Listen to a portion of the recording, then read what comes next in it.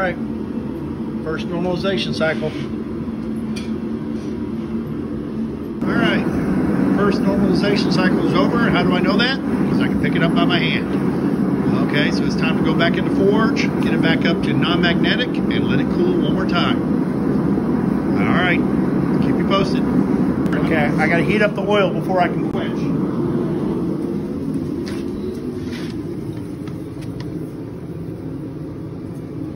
Yeah, it's been about 19 degrees. That's probably not a good thing. So I'm gonna heat up the oil. We've already done the last blade standing. It has been normalized twice.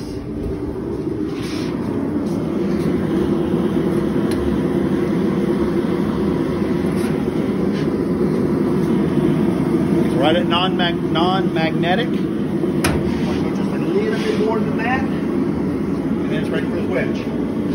Then we're going to put it in my straightening jig. You want me to stop it? Nope.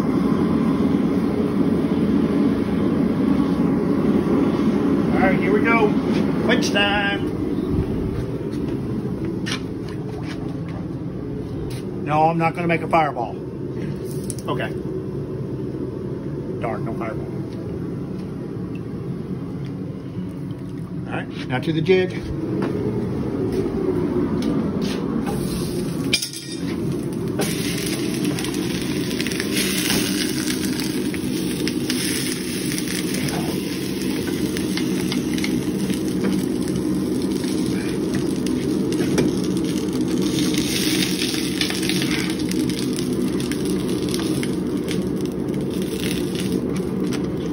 I always get questions about the straightening jig. Oh, it's not necessary. Well, wearing a seatbelt isn't necessary, but when you need it, you want it. Same thing here.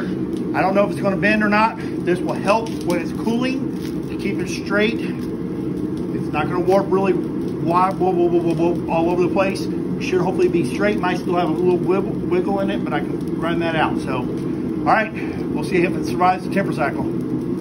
All right, it's been in the straightening jig for about 5 minutes. Now we're going to take it out and take it straight up to the temper cycle. I'm using the kitchen oven set at 400 degrees. We're going to do that twice, 2 hours each time.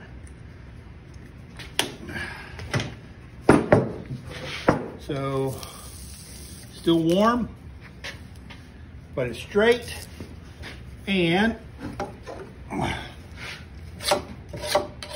it's a hard blade. All right, in the temper cycle.